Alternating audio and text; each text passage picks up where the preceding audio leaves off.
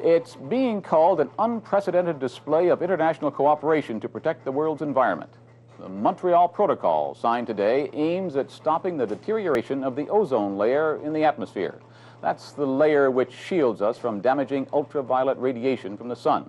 But there's a lot of work ahead before the commitments become a reality, as our science specialist Yves Savory reports. Congo. In the end, only 24 of the 49 eligible countries signed. United States. But most of the others intend to soon.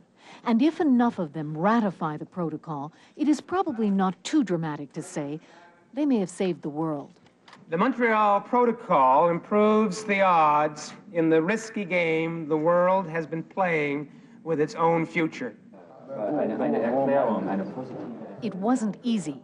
The delegates had lobbied and negotiated and twisted arms until they were bleary-eyed. But now they had it.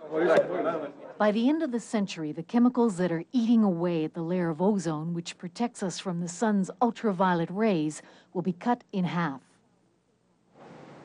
The chemicals are used in thousands of products, from the freezer at the cafeteria to its takeout containers to the foam in your office chair. We are going to have to rethink as a society all the products that we take for granted, because many of them simply will not be able to be produced, or if they can be produced, will have to be produced in a significantly different way. There are two ways Canada might reach its 50% goal.